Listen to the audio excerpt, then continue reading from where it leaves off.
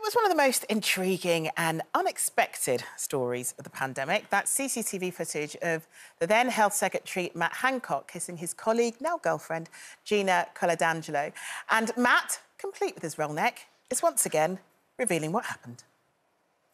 We fell in love. And, you know, that's something that was completely outside of my control. I regret the pain that's caused and the very, very, very public nature. It all happened quite quickly.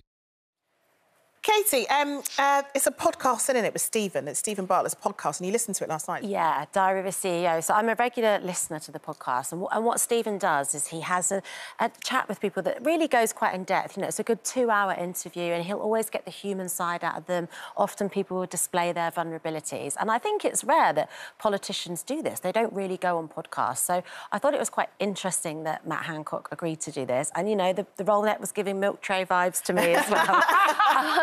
But there was points when I was listening to it and I started to empathise and think, do you know what? I wouldn't have wanted that job at that time, to be Health Secretary. He was under immense pressure. Marriages do break down. People do have affairs. You know, that is life. But then, you know, that was a few moments. And then I still go back to that thought of women had miscarriages alone in hospital because partners weren't allowed in.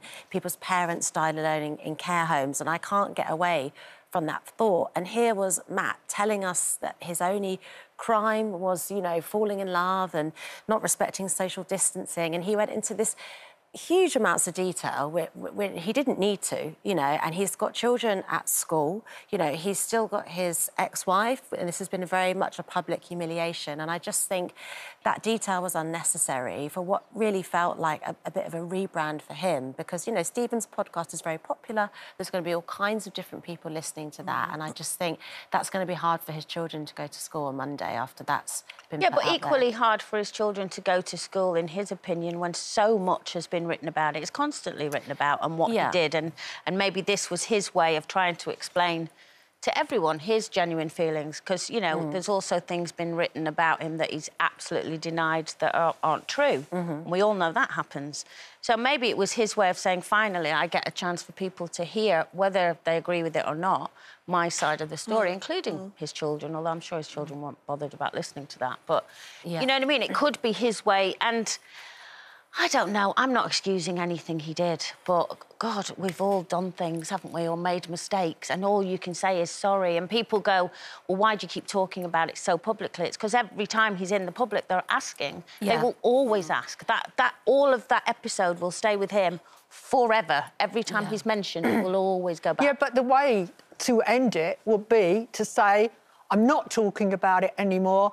I accept that it affects my children and my ex-wife. They're all part of it too, and they didn't ask to be part of it, a little bit like Adele's last album when she happened to invoke her child and her ex-husband all in the way, you know, by saying they inspired her songs.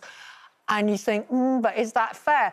I think there's only one word for this podcast: shameless. Yeah, shameless. Here's a politician, a career politician who, you know, doesn't know what else to do outside politics, who clearly wants to get back into the cabinet and will stop at nothing. I mean, the other week, that picture of him coming out of the Serpentine after an impromptu swim, I mean, have we not got that picture so we can all have a good laugh about it?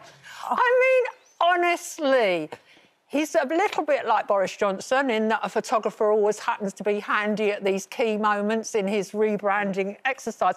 But what I just quickly say is, imagine this the other way round. If a female cabinet minister was caught groping and snogging a close workmate, well, they would be toast. They would be toast. Yeah, Can you imagine someone like Liz Truss, God forbid, she's, you know, absolutely on the front line at the moment, just as Matt Hancock was on the front line.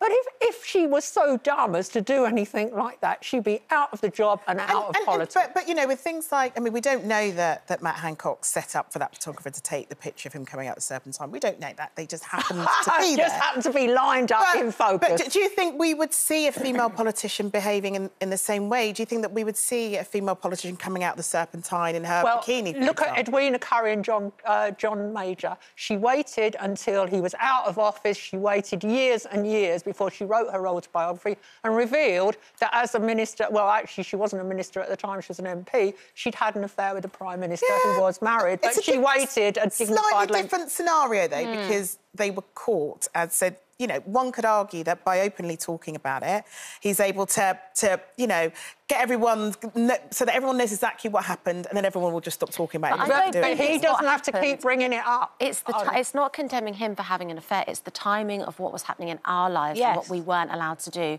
when he was doing what he was doing. For me, it's not the affair, because these things do happen, and you're right. You know, who are we to say that we're perfect? Guys, he just fell in love. Oh, absolutely. Pass the stick back.